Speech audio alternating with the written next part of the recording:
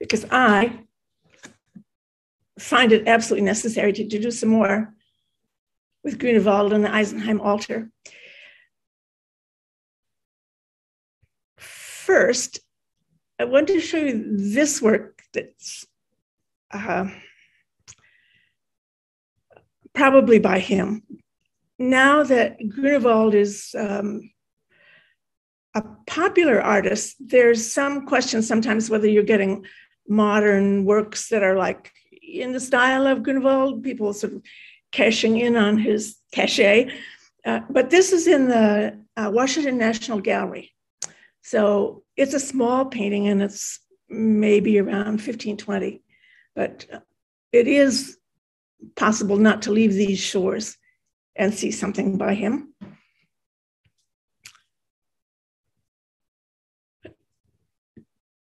As usual, it is by talking about a work that then I look at it more and think about it more. And I want to share some of that and then give you some additional material about it. I last week told you that the specific purpose for which this was made, that was to be in this sort of hospice run by the monastery, the Antonine Monastery in the town of Eisenheim, and that it was for people who had suffered usually either from the plague or ergotism, two very serious diseases that often affected the skin.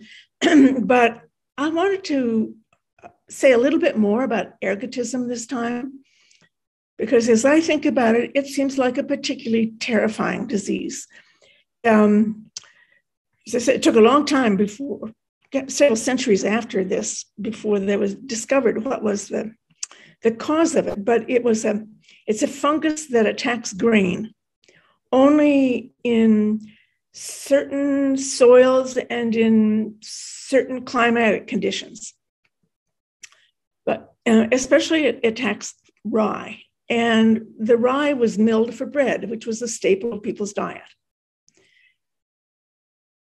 So it wouldn't be like the plague where it would hit an area or even a neighborhood. It might be one family, another family, few people here, few people there, because it just depended on where their grain was milled and where the rye came from. So it had that terrifying quality of being like just a lightning strike. Plus, they had nothing to do for a person except to sort of ease their pain and restrain them while they had hallucinations. So it had this capricious, irrational quality. And it's more of the apparent irrationality in the image, which of course it can't be because this artist is whoever he was, that we now call Grunewald. He has to have a workshop. He has to plan this out. This is all a work of some degree of deliberation. And I was thinking about that even more because here the alterations are away from it. It's built on very careful study of natural phenomena. As I'd said before, evidently the sores on the body of Christ here are exactly in their degree of disruption of the skin and the decay around them that's could come from a medical textbook. And the plants that are shown here are also perfectly accurate. So it's grounded in that kind of reality. But then there are these free eruptions of another not rational world. But that's not so different from what Dürer was doing at the same time. But Dürer did it in the direction of the classical. He wasn't just showing those lovely images that he captured in his sketchbooks, but then he simplified and idealized them. So he too is extracting, but just in a much more rational direction than what Grunewald is doing. So that was sort of the larger 2 points I want to make. And then I want to go a little more about some of my speculation and observation. I'm looking again at the two plague saints who flank the central scene of the crucifixion. I think, look at what he's done. It's obvious that these are figures on pedestals as if they were stone sculpture, only here they're animated and moving and have an inner and an outer life visible. Plus they have the color of life. But then I was even looking at the bases. If this were truly sculpture, as there is in the core of this, and as many altars, they're sculptured altars, the base would be parallel to the front, right? It wouldn't be on an angle like this. So it's as if, what's it doing like that? And then, of course, the leaves twist and droop as if they were not carved leaves, but real leaves. So that's just a small part.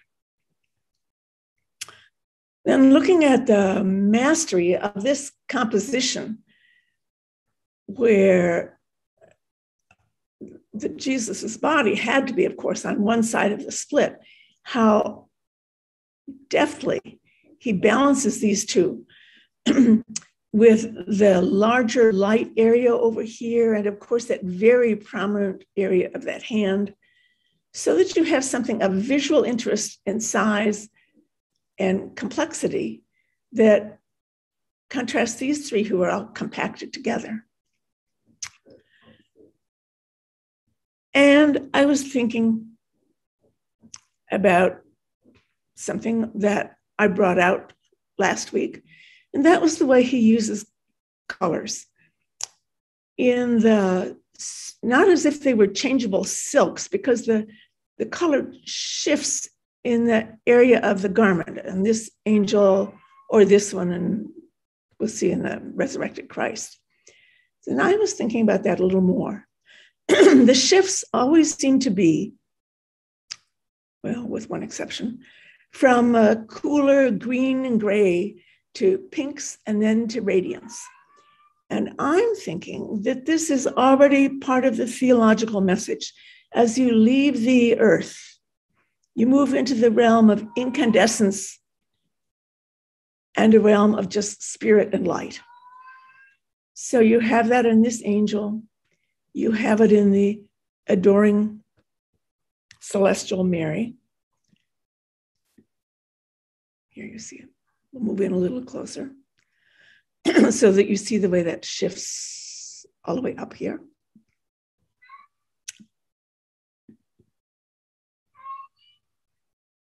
And in her, and then look what he does with her crown. It sort of emphasizes that these are crowns of flames rather than a gold crown that she wears as Queen of Heaven.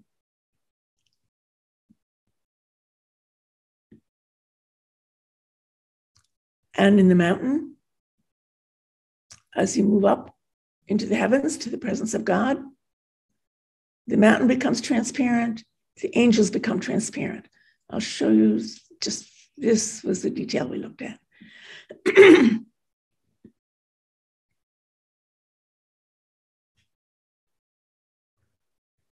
You see the mountain vanishing into light there.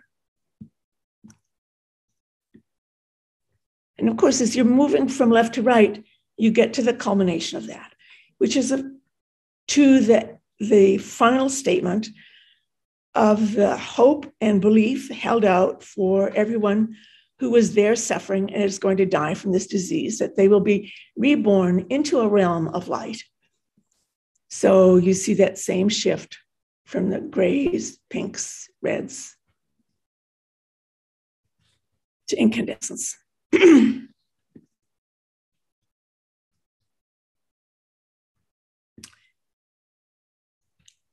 And there was one thing more I wanted to say about these panels. Then you open once more where you see on one scene, the torments suffered by Saint Anthony that were recorded by his biographer, where he was assailed by demons when he was living in seclusion in the desert, or here when he's visiting another one of the desert saints.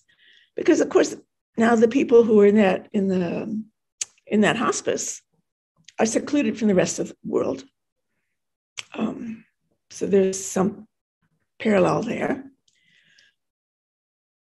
But it's to this image where there was this terribly plaintive text that's from the biography where Anthony cries out to God, why did you not come and rescue me?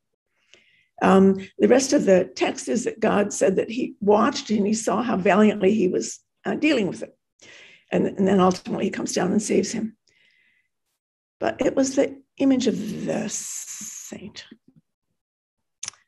I just flicked by this last time. This is an engraving by another important German graphic artist, Martin Schongauer. This is done in the 1490s. This is the artist that actually Dürer, when he was taking his wander year after he finished his apprenticeship, had wanted to go study with, but Schongauer died just about at the time he got to where Schongauer was. This was a very popular print, as you might imagine, with its inventive demons. There's even a record that Michelangelo, when he was a kid, made a painted copy of this. But look at what Schongauer does. The way he presents the saint, you see him utterly unmoved and really unharmed. These cudgel-bearing demons are certainly threatening him, perhaps pulling on his clothing here, claws sinking in, but in no way captures him here by the hand. But he seems to be psychically and physically intact in this. And here, of course, what hair do you pull? Where it's very sensitive on the back of the head. You see how it's distorting his skull, and that you can just imagine being pulled along the ground by your hair. And these are running in at him. They're not doing anything to him yet. It's just coming. So it had, I think, a more convincing sense of just appalling threat.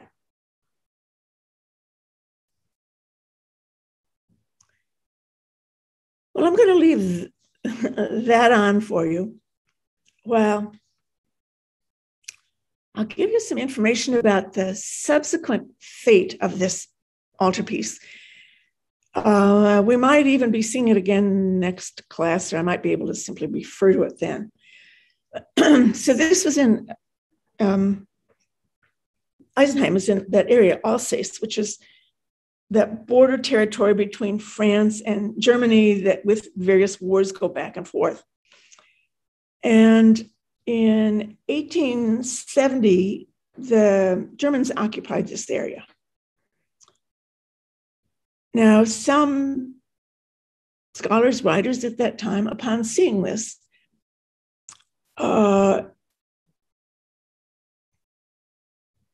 responded by saying, this is a painting that shows you the German character. Our willingness to suffer, our awareness of suffering, our being drawn to the irrational, just, well, anyway, so this was the native German character, which people were framing and defining in terms of this painting. Then toward the end of World War I, for safekeeping, this painting was taken to Munich, to a museum in Munich, and it was cleaned and it was restored, and then it was put on display. And people flocked to see this because the Germans were by that time, they were losing. There were special tours arranged for people to come, especially tours of wounded soldiers, many who'd lost limbs. and they came and they prayed here, and there were services in front of this, that people found enormous current solace, not from ergotism, but from the psychic wounds that are there from the war. Here's what someone at that time had written. Never before had people made such a pilgrimage to an altar. It was like the Middle Ages. They came after more than 4 years. The masses gathered for the first time before the spirit of German artists, probably the greatest we have ever seen, had to share their innermost common predicament. Well, at the end of the war, the altar by the Treaty of Versailles had to be returned to Alsace, which is again French territory. And when it was taken away from Munich, here's another report from a Munich newspaper. People stood and stared, moved, unsuspecting, knowing. The most touching were those with reverent expressions of the shattered layperson, schoolboys, workers, citizens, painters, old people, children. The red moving van stood below. A wretched reality, like coffin and grave, the lost war. One cannot keep back this thought. It's neither be subjective or sentimental. A piece of Germany is being cut away. The most noble part, Alsace, Alemannia, Grunewald.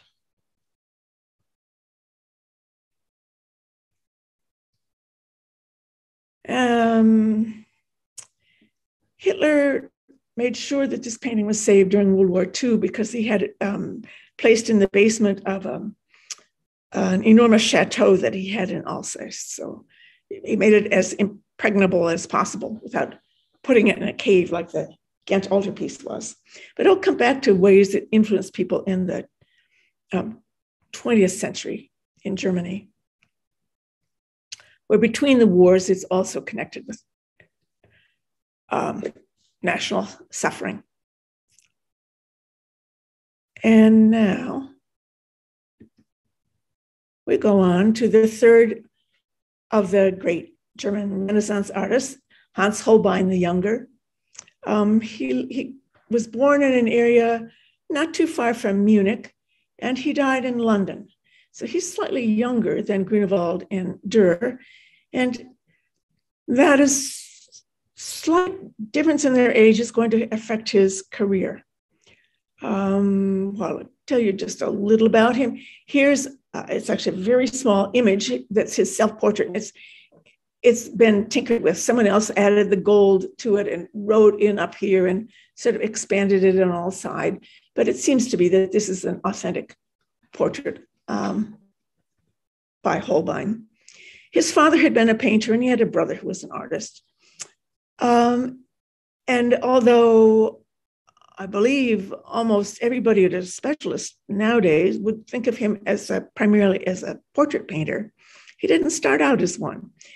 He worked in, well, he did religious panels, he did wall painting, so he did frescoes, he designed metalwork, he designed jewelry, he designed stained glass, he did woodcuts, he made it printed alphabet. It's an extremely versatile career. He traveled. He went to Northern Italy. He spent some time in France. But then his main center was in Basel, in Switzerland. And Basel is a country, a city that very quickly and very profoundly became a Protestant stronghold. And I've now said more than once, you know what impact that's going to have for painting, would be for sculptors as well, that one of their chief forms of commissions is no longer there because most Protestants would not allow religious imagery, at least not in churches.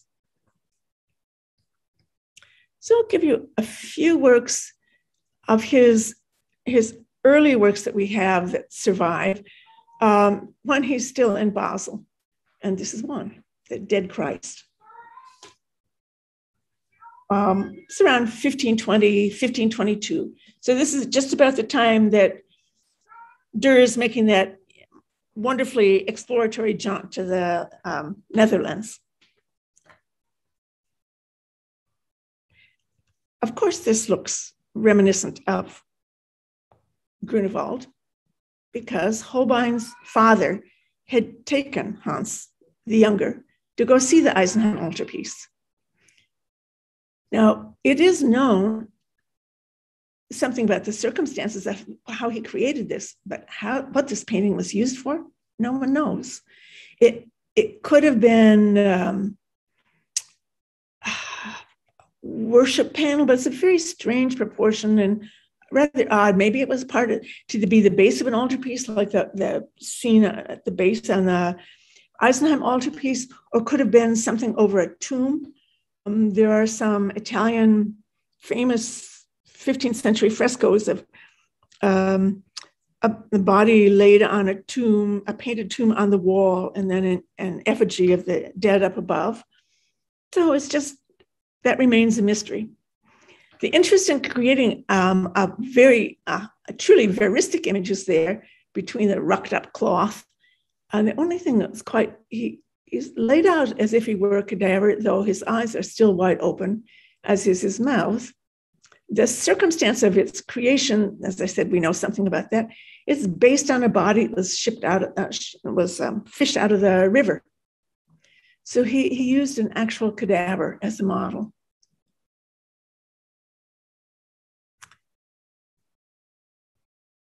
And it would have that same kind of extremely earnest, deeply searching identification with Christ, which was the content of the Eisenheim altarpiece. And far more in line with the Roman Catholic attitude than the Protestant.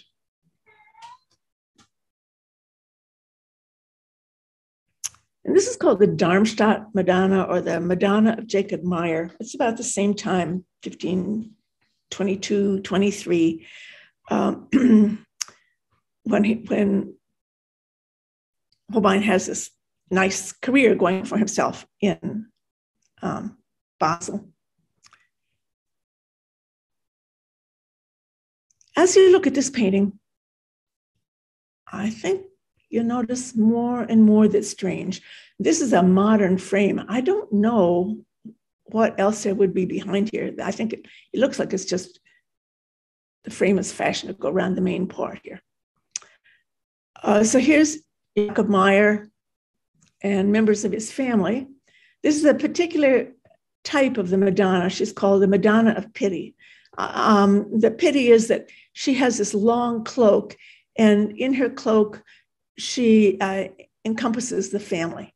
This is an Italian art, Northern art. It was just a very standard iconography. It's the family that's, as you look at it, a little strange. Here's another quality of verism. Look at the Turkish carpet. It looks like it's just rucked up as if as they were setting themselves in place. They just hadn't gotten around to tidying that up yet. Look at the size differences. And here's Jakob. Oh, if he stood, he would at least be the size of her. To me, the head looks possibly a little larger. These are two little boys. Boy, they are not convincing. And then the three women. So doing, again, to get the balance, to sort of mass them similarly over here. This is very, oh my goodness. We'll just ignore the noise.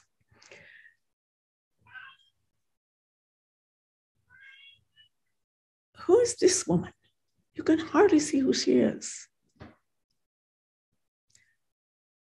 So the story behind this, Jakob Meyer was a devout Roman Catholic merchant who had for a short time been the mayor of Basel, but he was removed from office for taking an enormous bribe from the French.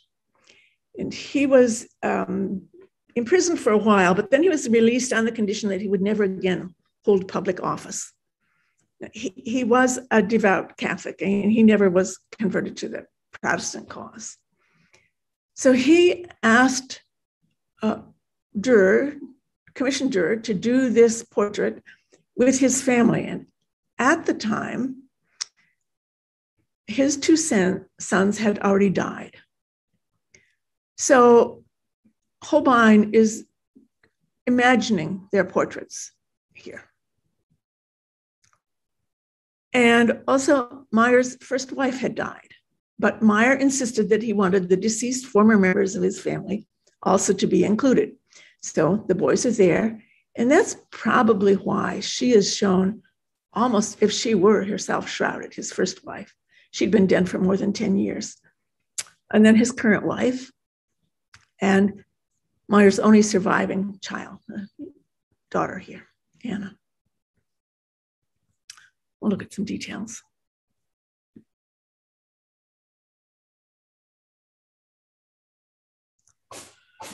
It's not that actually Holbein used his mistress as a time as a model for this and several other paintings, but she's also very much like someone else's women. Well, here, I'll get this nice detail of it. And who that someone else is revealed by the kind of softened contours along here, the way there's pretty strong shadow along there and there, and no clear edge right there, despite the meticulous care. Oh, you could tell this man was interested in gold and metalwork, the scrupulous attention he does to all the arrangement of the crown. Well, what's it come from? It's somewhat like a Leonardo, that softened color, and even the kind of imagery of the cherubs would be in that younger child. So there's some Italian in that. Now here you have them. And there's even a Leonardo little Christ child in that pose. I'll show you the drawing that he did of Mayer. That's wonderful.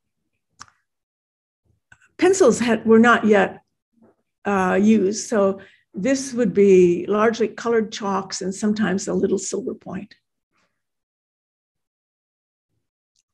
So no busy person is going to sit forever for a portrait painting. What Holbein would do was just go in and sketches and then work from the sketches. Of course, he increases the intensity of the gaze there.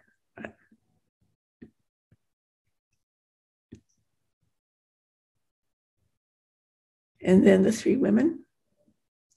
And we're going to look mainly at her. Holbein left Basel in 1526 to spend 2 years in London. And when he left, this painting wasn't finished. He came back in 28 and stayed until another 4 years before he went back to live in London for good. And during those years, this girl had become engaged, because this is the drawing.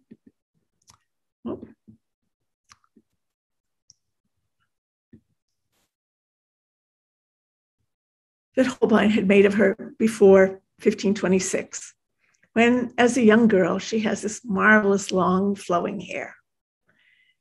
But when he came back, she was engaged. And now she's properly dressed with her hair up and with a headdress that would indicate this costume she would wear on her way to church.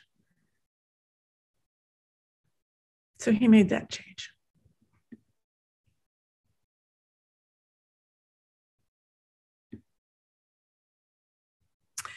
Living in Basel while he was there was our friend Erasmus Rotterdam. And the two of them became very good friends. You have seen this now, I believe, twice. This is Durer's quick sketch that he made of Erasmus when he met him in the Netherlands in 1520. And then Erasmus had been just almost hectoring Durer to get a painted portrait of him, and Durer was really slow to produce it and ultimately did instead this engraving from 1526, not based on his drawing. But we're getting to Erasmus. Erasmus, who corresponded with scholars across Europe and had great fame, needed many images of himself to send to correspond with colleagues and send as gifts. Plus, he was a man of sizable pride, evidently, and liked to be shown in certain ways. Well, he had Holbein produce, well, we know at least 3 portraits of him, including this one in 1526. By this time, Holbein had already done some illustrated woodcuts for some of the writings that Erasmus had done. And this is a very formal image. And I remember, I think it was Carolyn asked a couple of times ago, is it common to have all this writing on these paintings? Evidently, that was something occurring, especially in the Northern art in 15th and 16th century. It was a way of telling even more about whoever's likeness it is that you have here. So the text, there's some text up here, which I can't make out. I'll tell you what it says. And then this one I can read down here. So how does this man present? Erasmus paid for this. He commissioned this from Holbein to send to the last Roman Catholic Archbishop of Canterbury in England. And so this is a very carefully thought out image. He's well dressed in these wonderful, huge fur cuffs with his fine features, and he's just sort of as if looking off in thought. And then his character, or what he does, is then revealed by what's around him. His interest in classical antiquity, well, this is a classical column here. His learning, look at the books. And this one, it says down here in Greek, it says the works of Heracles. Well, Erasmus didn't have anything to do with the works of Heracles. But, it's like the labors of Heracles. What he had done was provide a new translation of the New Testament. So that's what would have been in this bound book here, his great pride and joy. And what's written on the book up here is that it's Holbein's signature, I believe. And then here what he says. I am Johannes Holbein, who it's easier to mock than to imitate. So it's a prideful statement on the painter's part as well.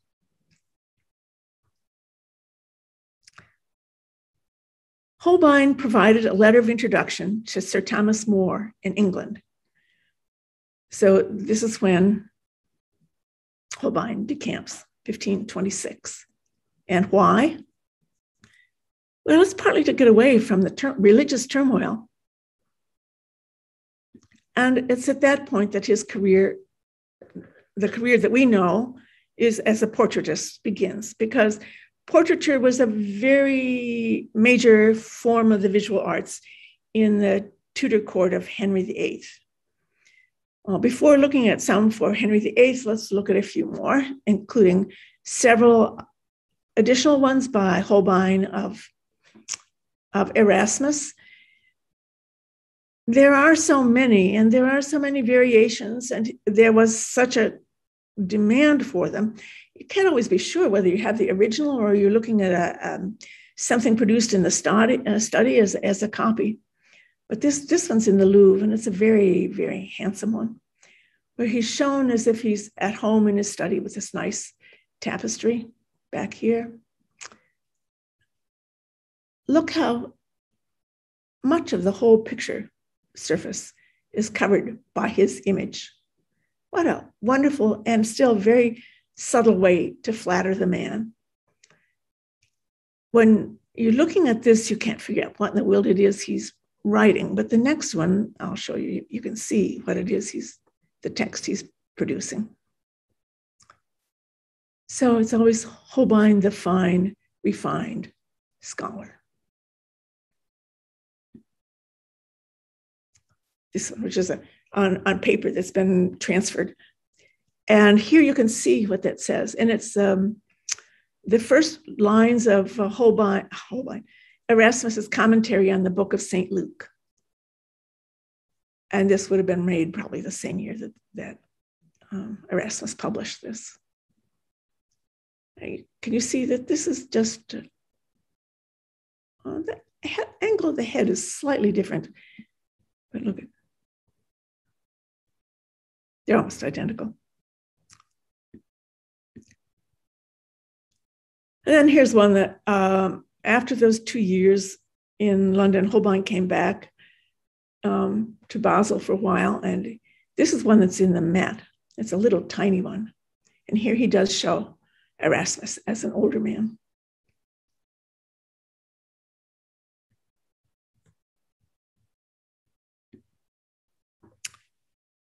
But in Manhattan, if you want to go see just a superb Holbein portrait, you go to the Frick.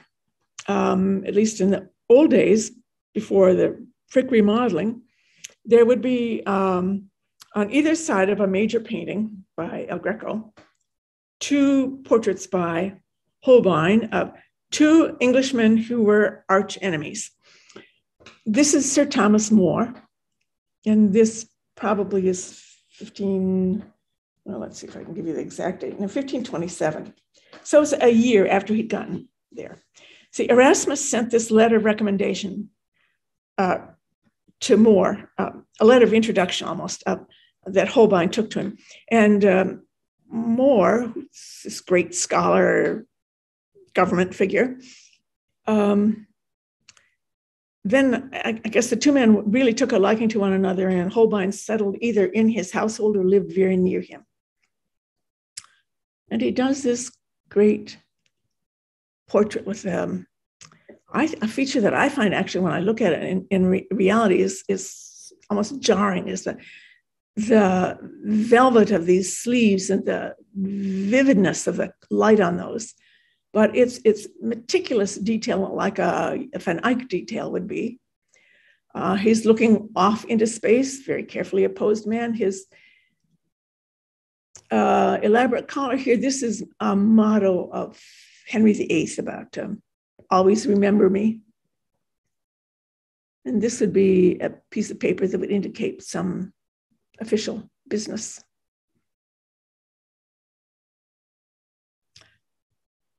Holbein also did one of the More and his whole family. It's the first group portrait known to ever been done. And here's his drawing for it. You notice the direction of flattery would be to make someone look older and more responsible.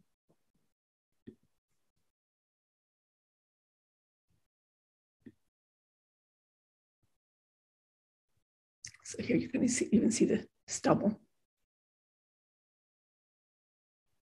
Well, so we know what happened to him in 1535. He was beheaded because he, well, let's put it mildly, balked at Henry's break with the Roman Catholic Church when the Pope refused to annul Henry's first marriage. And More did not go along with Henry's actions. And so ultimately he becomes a Catholic saint.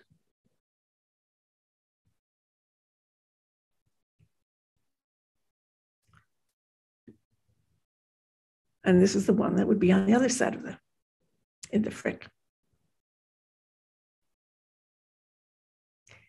This is Sir Thomas Cromwell. Yeah. And this is 1532. So there's 5 years in between and a lot of history in between. Sir Thomas More is still alive, but he's completely out of favor.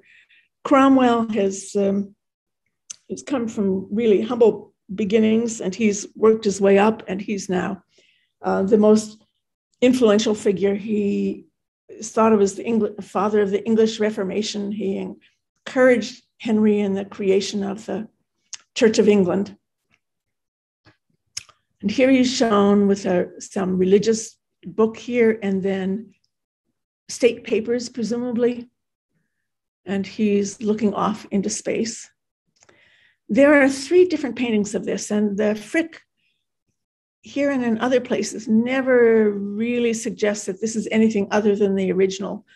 Sources outside the Frick sometimes think, oh, maybe this is one of the copies of the original. But the very interesting thing is, just look for yourself at the way Cromwell is presented, as opposed to this. Look how much closer he is to us, which means we're closer to him. And he looks off in the distance, but here, not only is he farther away, but he looks away from anywhere where we could look.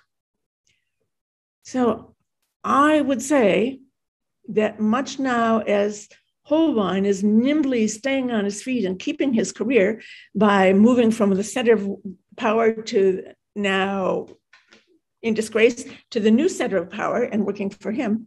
But just don't get the sense that this is that Holbein himself is particularly sympathetic to him, although he does a neat trick of making the wainscoting stop just below, so then the light color, only thing light in this area up here is the face. But still, he's remote. He's presented as remote from us. Then the one very fine painting in the National Gallery in London, I encourage you to go on YouTube and see I think it's a half-hour video by one of the curators at the National Gallery taking you through this painting, which is known as the Ambassadors. And a great deal is known about this painting. I'm sure some of you have seen it. The size of this is, it's a little less than 6 by 6 feet, and is signed and dated by Holbein someplace down in here, which I can't find, in 1533. These were 2 French ambassadors to Henry's court. This is the man who commissioned the painting, Jean de Dinteville, who was there as a stand-in for King Francis I of France when Henry made this next marriage. And he had was trying to maintain peace between France and England. He was there for 2 years and he didn't like it at all. But for a short time, his good friend, Georges de Sèvres, was there, who was the bishop, who was also on some diplomatic mission, and we don't know what it was. But this man commissioned the painting that was going to go in his chateau in France. And this is replete with symbolism and the most perfect painting.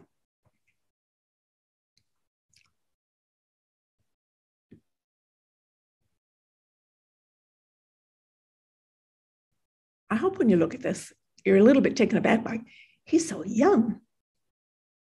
Yes, both these men are in their mid-20s. And what a tour de force of painting. Look at each little hair of this lynx fur or the satin shirt here.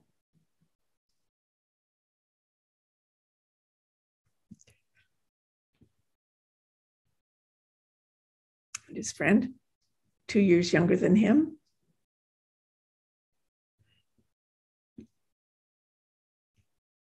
From the angle of their eyes,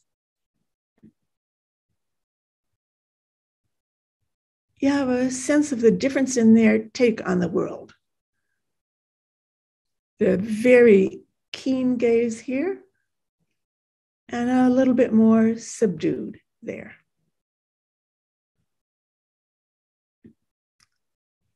And then this cluttered table in between, and well, what we can deal with the most obvious too. But these are, everything in here probably was chosen by the patron. This is a skull. You have to be looking at it from down at this corner, looking up at the painting for it to take its accurate scale. But so there is that reminder of death. That's an appropriate object in scholar studies because it's an appropriate thing for a person to study, the mortality. But it's also a tour de force. And then there's a little tiny crucifix up here, which might be an oblique way of referring to the current religious strife where in England, the Catholic Church is now hidden largely. Then objects on this is a Turkish carpet, and then on the top of this, they're mainly scientific instruments, and they're both well, a lot of them are with measuring time, and there's a celestial globe. One of these very complicated pieces was made by a goldsmith of Henry VIII. And then down here, there are musical instruments and a globe. The globe turns so that the town, the hamlet, where the chateau owned by this man was, and where the painting would be displayed, is what's most prominent on that. But we'll just look at a few of these.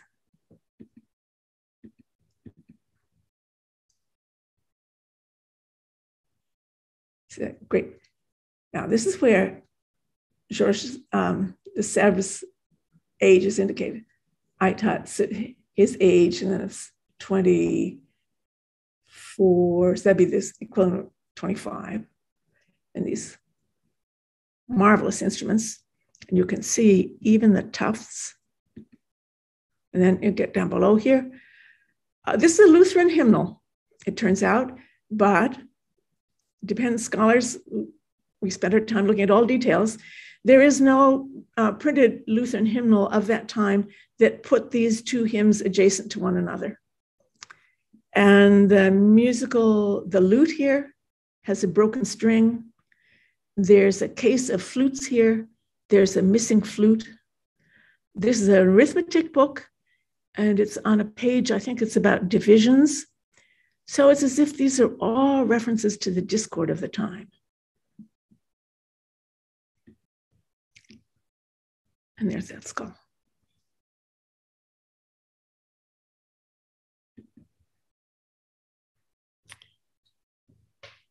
Well, when Holbein first went to England, he worked already for Henry VIII, but he was doing more or less some of the kind of ambitious work he had done in Basel. He did some mural paintings, that he did a ceiling painting for palaces that have subsequently been destroyed. And it wasn't until he returned in 1532 that he began to work more for Henry, and he became ultimately Henry's court painter, court portraitist. Here's one of those chalk drawings that Holbein made, because of course any busy monarch is not going to sit repeatedly for an artist, and Holbein can work from that. I'll just give you some idea. Look at this. This was an idealizing portrait of him. As he got older, he got enormously obese, but also this kind of spreading-legged, broad shoulder, huge padded shoulder. That's an assertion of authority. And you see, he was trying that out when he did this. He's kind of working up to it. This is all that remains from a large work that Holbein did, and then there's a terrible copy of it here. And it was a dynastic portrait of Henry with his second wife, Jane Seymour, the one who bore him a child, Edward VI, and then Henry's parents back here. And this is probably the original was made probably to commemorate the birth of his heir. Then all these are different copies that were made off it. Sometimes maybe this is an original one. There's this one. This is a quite well-known one. You see how even the shape, everything is to emphasize the girth of this man, the curve of his hat, the curve of this great necklace here. And he's bursting out just as his tufts of his shirt burst through here. He seems to be bursting out to the great circle there. Oh, flattery all the way. And there's his Queen, Jane Seymour. And now this is appropriately neutral. And there's very careful detail of her and her clothing, no setting. This would be the kind of decorum appropriate for the painter and for the sitter and for people looking at a painting not to feel too intimately associated with her. You know, she died in childbirth or immediately subsequent, but here's the drawing for it.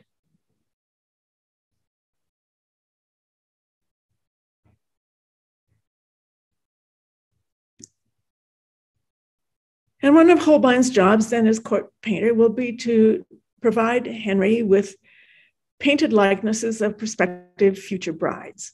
And this is one that's really a handsome painting of Christina of Denmark.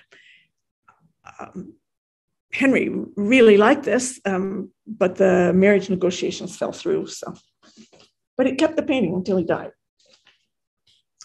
This is 1538. It's almost 6 feet high, so it's big. Very nicely done that he just indicates the space for it by, there's a corner of a room and she casts her shadow.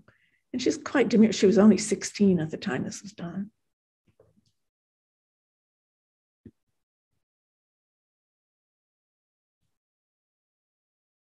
Just quite lovely.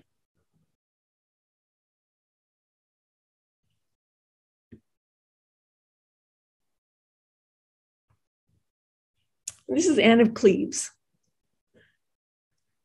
Cromwell was encouraging Henry to marry her. So Henry sent Holbein to Brussels, I believe is where she was at the time, to do a painting so Henry would have some idea what she looked like.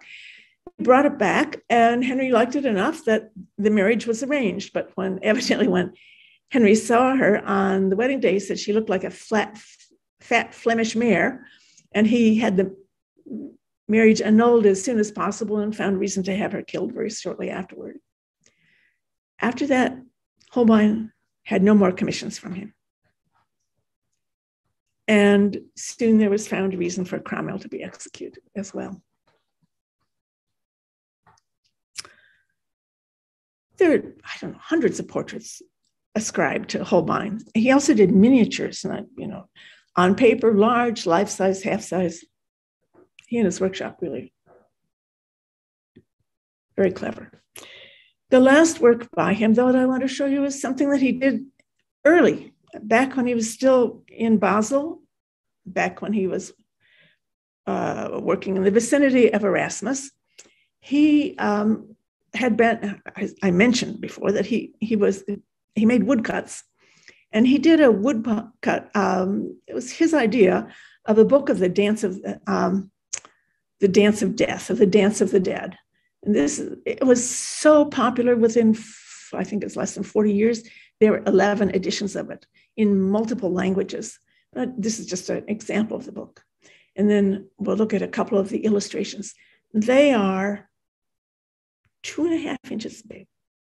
He didn't do the cutting. He made the designs. An extraordinarily skilled woodcutter made the designs for them instead. But Holbein, these are Holbein's conceptions. For about a century, there are paintings that are about the dance of death. And the theme is always that death comes when you don't expect it, and death comes to people of every class of society. And there would be like long murals, and they would show a skeleton with the king, with the beggar, and they would be like doing a round dance. Now, he does something different. He just takes them each episode as the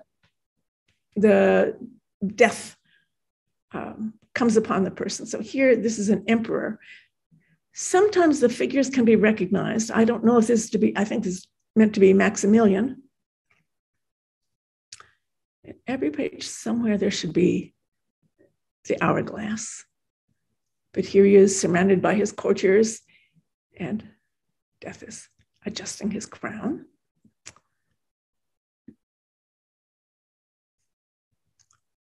Now, with a strong anti-Roman Catholic cleric point of view in Basel, you might imagine that there's going to be a strong anti-clerical view in some of the images. This is the death of an abbot, where the skull marches off with his crozier and his mitre, and he's protesting, and he's chubby figure here.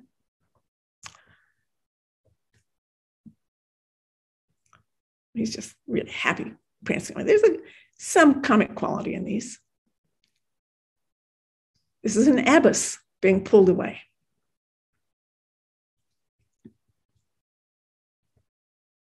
A knight. Now Death is dressed up in armor as well and is skewering him with his own lance.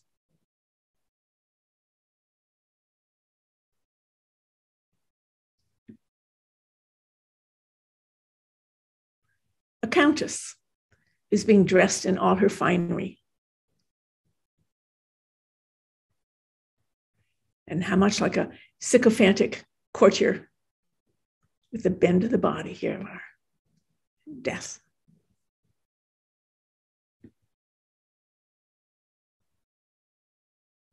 A lady. Oh, is she parading all her finery and his sort of unctuous attention to her? Look at the grin.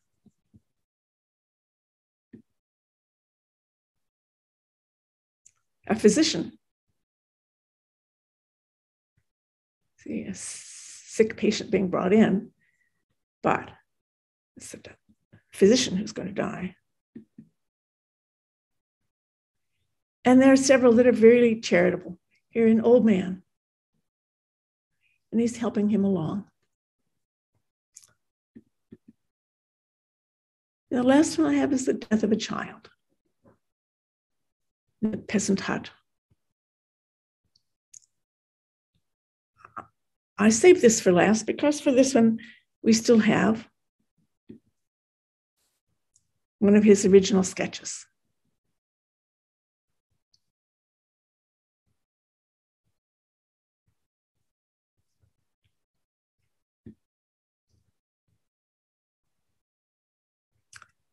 So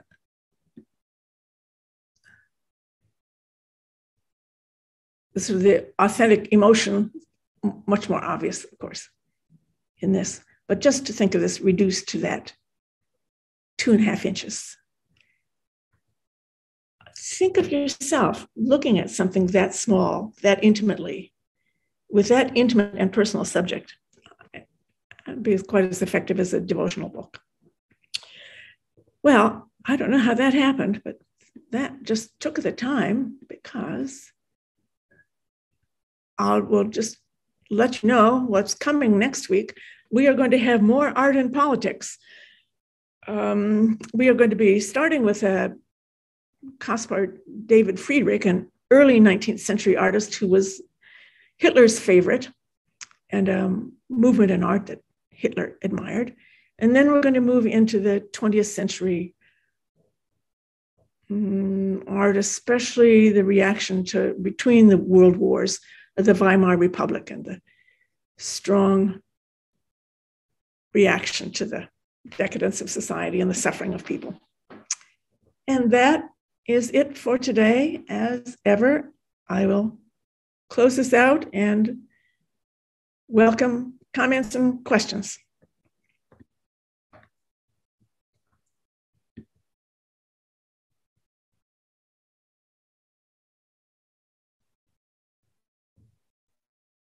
Anyone? Oh, everyone's well muted. I see that.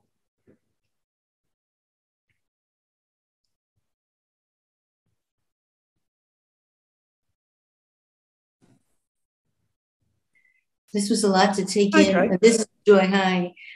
This was a lot to take in, Maggie. I'm just awed by the Well, detail, the yeah. descriptions. Well, let's hope now that it's working effectively, that they're getting on YouTube quickly. So I will repeat what I was told last week. Just you can look under my name or you can look under Mill, and I think that they'll show up. Thank you very much. Mm-hmm.